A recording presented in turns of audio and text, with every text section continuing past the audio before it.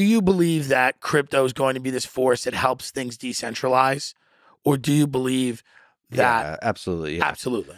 Yeah, so I could give you the full sort of rundown of all the different cryptocurrencies that are exciting to me, but to me personally, zero of it has to do with money. So I like financial, um, what do you call it, investment. Right. So a lot of people, that's part of the problems of the space is a lot of people just want to make money and they want to make a quick buck. So their excitement is exaggerated by the fact that they're invested in a particular coin. Because big believer in crypto space means something else. Because there's really big believers in the crypto space. I'm one of them. I think there's certain cultish aspects to cryptocurrency supporters where they're not able to see, not always able to approach things with humility and an open mind. Well, that's why you need humor, right? That's why we need to also poke fun at things. Yeah, like that's what people don't realize, the value in that.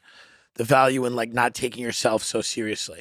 And so to me, what's interesting is the different technologies involved, and they're amazing. So explain briefly to people that are unaware of what blockchain technology is, because maybe they have not come in contact with anyone who has made it their business to yell at them for 10 hours about it. Well, it's a pretty tough task. Yeah, so it's basically a database. Right. It's a way to store data in a way that cannot be falsified or sort of attacked and falsified and faked and changed by anybody, because there's a lot of people that have a consensus mechanism that are monitoring and have full access to that data. And so blockchain just means store of data that has a temporal component. So there's a sequence to it, and nobody can modify it. Okay. And so like this is like secure, reliable in the way that physical reality is secure and reliable. So the original implementation of cryptocurrency on a blockchain is Bitcoin. And one of the defining aspects of it is its proof of work. So it's very difficult. It's grounded to physical reality in the way that gold is grounded to physical reality. And that's really powerful.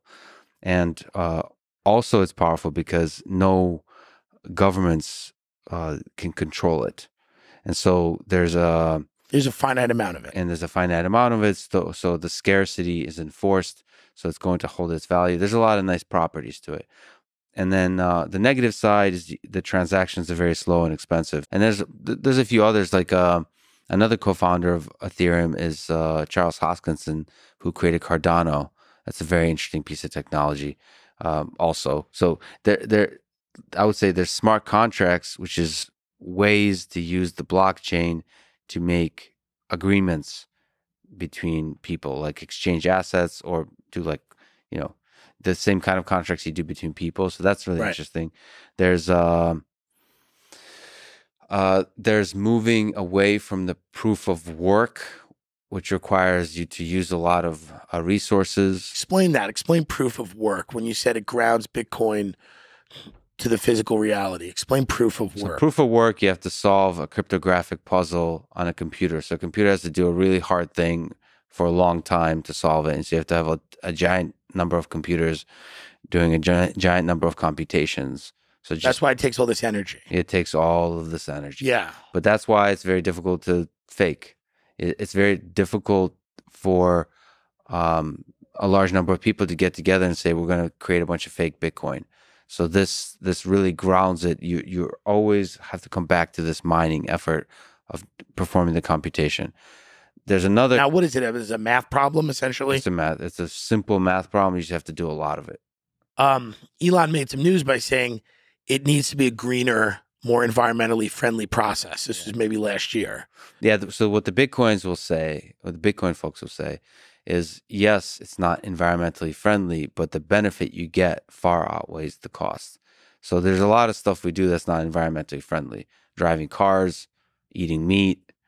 And their argument is like, well, the benefit to society is much higher than the cost it has to the environment. Right. So like, don't just find a boogeyman just because you want it. They just see it as another way to attack Bitcoin. Okay.